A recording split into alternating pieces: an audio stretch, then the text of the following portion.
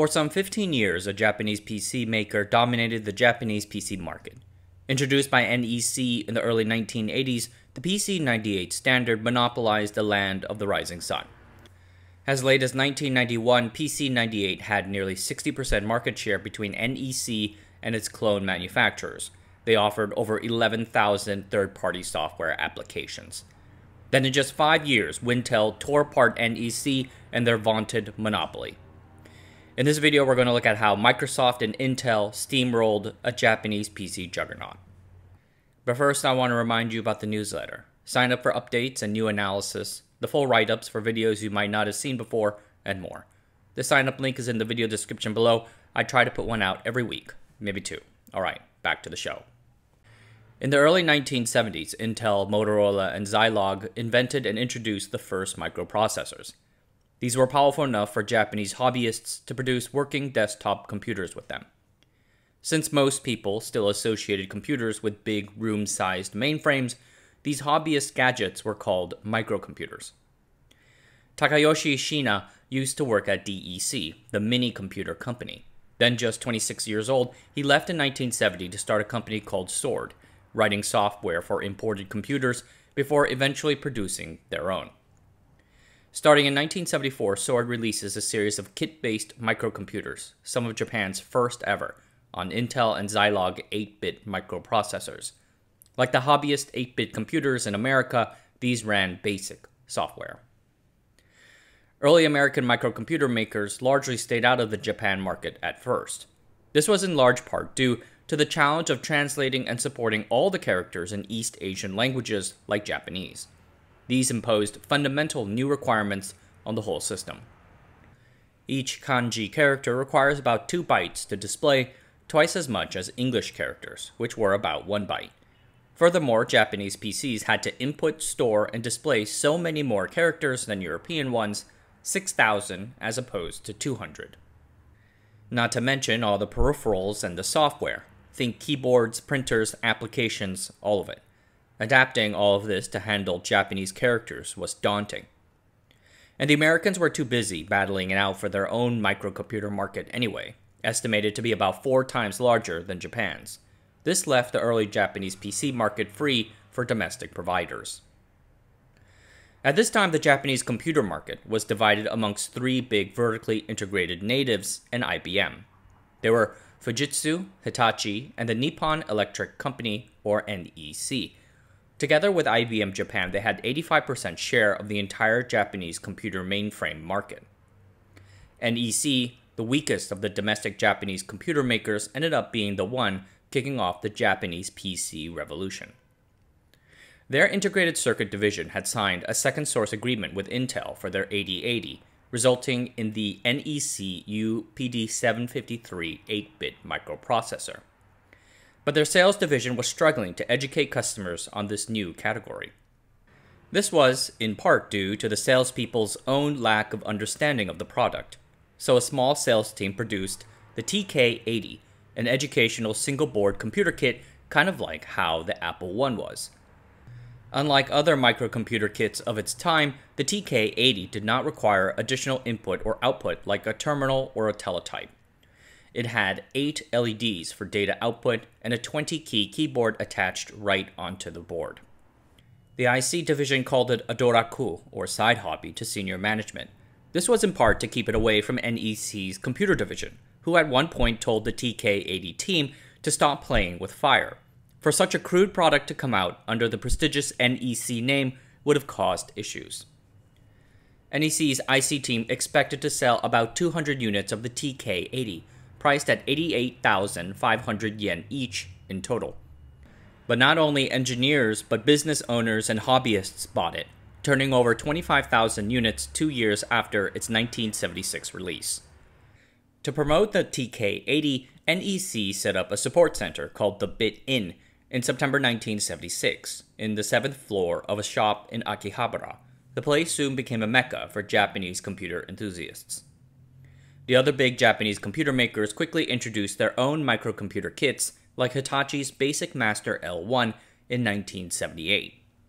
That year, in 1978, about 9,143 microcomputer units were sold in Japan, Nearly half of that, 45%, were hobbyist kits. The NEC development team worked sales and support at the Bit Inn on the weekends. There, they quickly noticed that customers were trying to use the TK80 as a computer. For instance, a doctor asked if they could use the TK80 to record medical costs. A farmer asked if it can help them record sales slips for their rice field. Even an astronomer showed up asking if he can use it to calculate solar eclipses. The TK80 lacked the memory capacity and expandability to do these real computer things. NEC released a follow-up called the TK80BS, which had a full keyboard and ran a very lightweight version of BASIC, ergo the BS name, but it failed to sell. NEC's IC division eventually determined that they needed to start from square one, so in 1978 they embarked on producing a legit microcomputer, the PC-8001, their Apple II-like hit. Unlike the TK80, the PC-8001 microcomputer came fully assembled and sold for what is today about $4,168, relatively affordable. And it was powerful. Powered by a Zilog Z80 compatible 8-bit chip from NEC, the PC-8001 was the first Japanese microcomputer with a colored display and sported a floppy disk drive for fast data read and write. It ran a flavor of the Microsoft BASIC programming language called NBASIC, later N88 BASIC. Back then, Microsoft was a tiny company with just 10 people. People at NEC worried about relying on such a small venture, but Kazuya Watanabe, head of PC-8001 development, insisted, since Microsoft BASIC was already so widely adopted in the American market. Releasing the PC-8001 was a risk.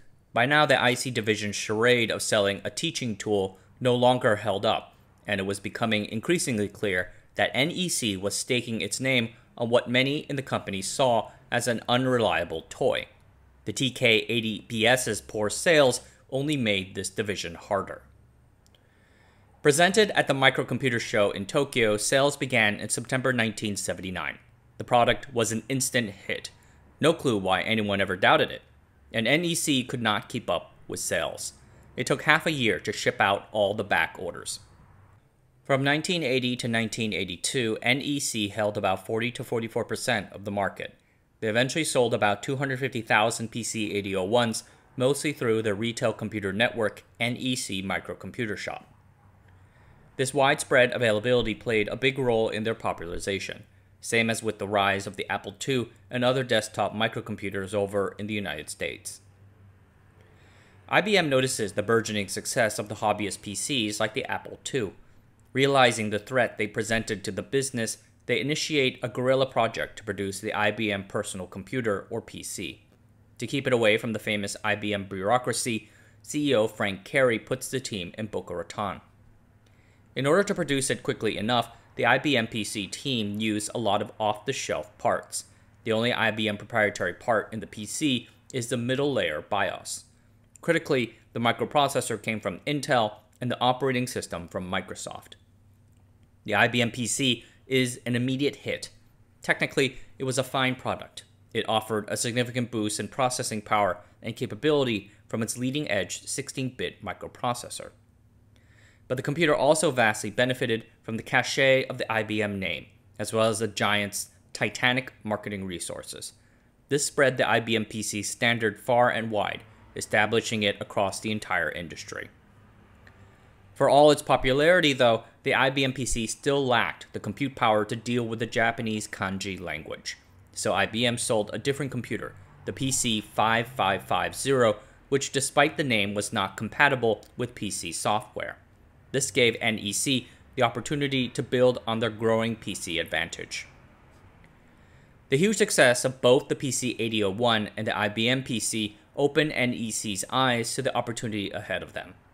The NEC computer division, which previously disregarded the PC-8001 as a mere toy, decided to go into PCs. They would be the ones to produce the next generation NEC 16-bit PC. The NEC IC division would be left with the 8-bit PC lines, that original PC-8001 and its follow-up, the PC-8801, and a thank you very much. Understandably, the NEC IC division did not appreciate having their success taken away from them, so they went ahead and eventually produced the PC100 in October 1983. The NEC PC100 ran MS-DOS and had powerful graphical capabilities, but it cost too much and was not compatible with prior software. NEC eventually had to shut it down. Anyways, in February 1982, the new NEC team started development for this new 16-bit PC. This PC was originally meant to be a smaller version of one of NEC's earlier mini-computers, but PC-8001 head of development Watanabe wanted this new PC to be backwards compatible with all the PC-8001 software. This forced NEC to reverse engineer the old NEC basic programming language used in the PC-8001 and PC-8801 to achieve this backwards compatibility. But it was worth it, as it now allowed customers to bring their software over with them, a crucial leverage point.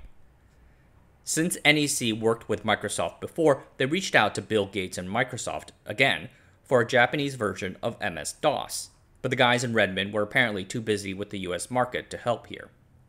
So NEC acquired a copy of the software and modified it for improved support in displaying Japanese kanji with the help of some custom hardware. This final package was not all that different from MS-DOS, but the changes were significant enough to make it incompatible with MS-DOS software. In October 1982, a little over a year after the release of the IBM PC, NEC released the NEC PC 9801. It is, of course, a massive hit. The first year after the PC 9801's introduction, NEC had 80% of the 16-bit PC market. NEC was first in the 16-bit Japanese PC market, but it wasn't alone. Their biggest rival computer maker was Fujitsu. Fujitsu tended to produce technically superior products, but lagged in terms of strategy and execution. Their IC division also launched their own microcomputer kit, the L-Kit 8, but it came in 1977, or a year after NEC's, and the management never really followed up on that until the Fujitsu FM8 PC in May 1981. The FM8 was an 8-bit microcomputer, roughly equivalent to the already well-established PC-8001. It lacked good third-party applications, and despite a superior graphics interface, it failed to sell well. Then in November 1982, Fujitsu released a new set of 8-bit PCs, the FM7 and its higher-end sibling, the FM11. They ran a Fujitsu-only flavor of BASIC that was not compatible with programs written for their own FM8 computer, then just a year old. This lack of compatibility was a reflection of the discord between Fujitsu's IC division and the rest of the company, like those experienced by NEC. Meanwhile, NEC built on their first-mover advantages, outcompeting Fujitsu on distribution and third-party applications. NEC expanded their original bit-in enthusiast shop into a chain of retail outlets where NEC engineers can work directly with users on how to use their product. They were the first to do anything like this. Fujitsu failed to expand their own versions of this and fell increasingly behind as NEC recruited a network of sales outlets. By 1985, NEC had about 134 distribution outlets, while Fujitsu only had 80. NEC also managed to build a successful application library. From the very start, they had a strong third-party developer relations program, giving Japanese software houses access to documentation and free computers. By 1987, there were 10 times more third-party software available for the PC-98 than for a Fujitsu platform. This included the best-selling Japanese word processing software Ichitaro and the spreadsheet app Lotus 123. Ichitaro was one of the key business productivity apps in the ecosystem. Users liked its unique module for converting kana syllables into kanji characters. Its producer, a small company called Just Software, grew to become Japan's third-largest software house in 1994. Anyway, the end result was a near sweep of the 16-bit PC market by NEC. By 1983, 2 years after its release, the PC-98 standard, similar to but incompatible with IBM's, became the leader in Japan. Japan's other PC vendors tried to attack NEC's PC-98 dominance. Toshiba mounted a significant challenge in 1985 when they introduced the first mass-market laptop computer, the T1100. A year later, in October 1986, Toshiba released a version for the Japan market, the Dynabook J3100. It used an Intel 286 chip and ran a Japanese-language version of MS-DOS. This smaller portable form factor presented a serious challenge to the PC-98 platform. However, Toshiba had already exited the desktop Japanese PC industry a few years earlier. The J3100 was an attempt to re-enter the market. So NEC had a chance to first bring a product to the market, and that same month, October 1986, NEC released the PC-98LT. It was a cool product, cheaper and lighter than its Toshiba competitor. However, it was not compatible with the PC-98 desktop software and so did not sell well. For the first year, Toshiba's J3100 outsold the 98LT despite being far larger and heavier. NEC correctly intuited that users valued compatibility and processing over portability, and so in March 1988, they released the fully PC-98 compatible PC-9801LV. Combined with the subsequent NEC PC-9801N or 98 Note, released in March 1990, the laptops helped NEC fend off Toshiba and retain its market dominance. If you can't beat them, join them, right? Seiko Epson had produced one of Japan's first PCs all the way back in 1977 with the Seiko 5700. 10 years later, they decided to joyride onto the NEC platform with a series of PC-98 laptop and desktop clones. NEC sued Seiko for copyright infringement, but the two firms eventually settled out of court. The clones cost slightly less than NEC's, which allowed them to grab some market share, which was okay because their money came more from printers. In 1991, they were the second largest PC maker with 8.5% of the Japan market, just barely ahead of Fujitsu. NEC led the market with 51% share. This means that the PC-98 standard held nearly 60% share of the Japanese market. Other major PC platforms at the time included those of Fujitsu, also with their own flavor of IBM-incompatible MS-DOS, IBM Japan and Toshiba, which produced Intel-based IBM-compatible PCs, and then we have the AX Consortium, an attempt by smaller PC firms like Sanyo, Oki, Casio, and Acer to dislodge NEC with a variant of the IBM PC AT standard called AX. It can handle Japanese characters, but could only do so with the help of additional special video chips. Thus, it cost more and did not have good application support. And Apple Japan, which was doing its own thing with the Macintosh and all. Smaller companies like Tomcat and ProSide tried to enter the PC-98 clone business alongside Epson, but since Epson and NEC settled out of court, the unresolved legalities of such a thing kept it from catching on. At the heart of it, NEC's PC-98 standard relied on three things as its moat. First was a specialized support of Japanese language. Second was a strong distribution and sales network. And third was a strong library of third-party application software. By 1993, NEC had some 17,000 software packages for users, the largest in the country. NEC eventually got to be a bit complacent. While they made some moves to go global, they continued to harvest profits from their protected monopoly. In 1991, PCs made up just 18% of the company's revenues, but contributed 40% of their profits. At the same time, it was becoming increasingly clear that the Japanese PC market had technologically isolated itself from that of the rest of the world's. PC adoption in Japan lagged the United States, with just 8.7 PCs per 100 people in 1994 as compared to America's 28.4. This was in part due to NEC's higher prices. Two major developments changed the game for NEC and signaled the beginning of its decline. First, Intel finally came up with microprocessors powerful enough to enable PCs to handle Japanese kanji. The first was the Intel 386, which entered Japan in 1987, and then the Intel 486 in 1990. NEC had their own line of x86 compatible chips called the V series. Intel sued them for it but lost.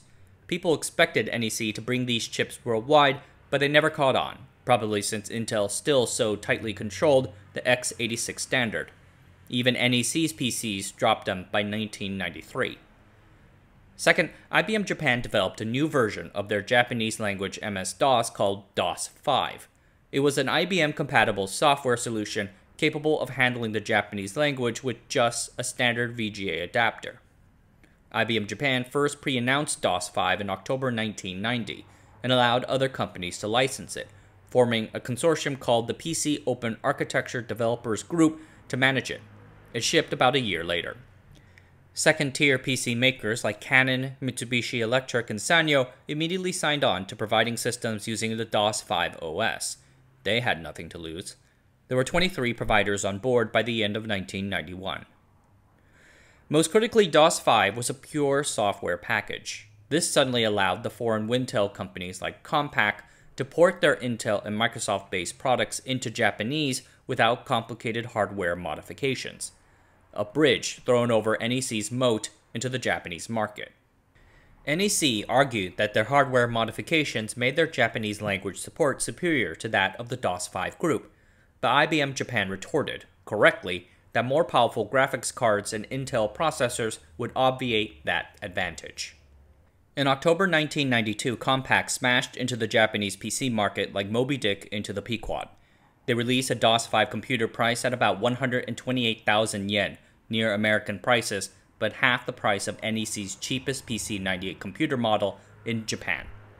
Dell followed a few months later in January 1993 with their own PC, running massive direct marketing campaigns to circumvent NEC's distribution networks. Compaq ultimately never made real progress into the Japanese market, but their Compaq Shock, as it was called at the time, kicked off a price war, triggering a massive upswell in the Japanese PC market, which expanded some 50% from 1992 to 1994. Despite having to cut prices, NEC and PC-98 continued to hold significant market share at the cost of profits. This was in part due to DOS-5's deficiencies in software packages. PC-98's library was still nearly 3 times the size of DOS-5's 5,000 packages. Then less than a year later, Microsoft released a Japanese version of Windows 3.1, Windows 3.1J, into the market. Windows 3.1J's attractive graphical user interface was a massive hit in Japan, and it sold 1.46 million copies in its first year in the market. Critically, Microsoft made it so that all Windows-compatible applications would also work on DOS-based operating systems. This means not only DOS-5's computers, but also NEC's PC-98 and Fujitsu's FMR systems. This allowed competitors to successfully argue that the PC-98 standard had no more special advantage and that going Windows was the best way forward. Now Japan's larger computer makers, not just as runner-ups, started defecting to Wintel or DOS-5 computers. Toshiba and Hitachi joined in May 1993, right soon after the Windows 3.1J release. It heralded the beginning of the end for NEC and their proprietary PC-98. Fujitsu, NEC's biggest rival, joined a few months later in October with its FMV line of computers. Even Epson, NEC's clone partner in arms, switched over. Then in 1995, Fujitsu kicked off a price war of their own. Suffering the collapse of their core mainframe market, they cut the price of their PCs below even those of the imports. They were literally losing something like $200 to $500 on every PC sold. In the past, PC-98's powerful software library would have made price cuts like these fruitless.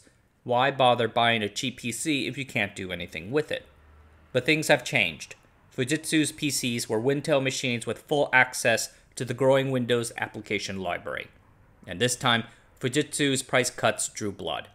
Fujitsu sold nearly 1 million PCs in 1995, doubling their market share to 17.5%. In just 4 years, NEC's market share had been sledgehammered from 51% to 41.2%. And now suddenly, their share started crashing. In 1996, they lost another 8 points to fall to 33% market share. Fujitsu raised theirs to 22%. NEC was doing all it can to keep up with the hardware price wars. They outsourced more PC manufacturing to Taiwan, moved PC design to Hong Kong, and bought the struggling low-cost manufacturer Packard Bell. But in the end, they could not compete with the Windows tide, especially with the super popular Windows 95 OS now entering the market. NEC did hardware, not software. They had no idea how to adapt and graft a graphical user interface like the one on Windows 95 onto their aging PC 98 standard.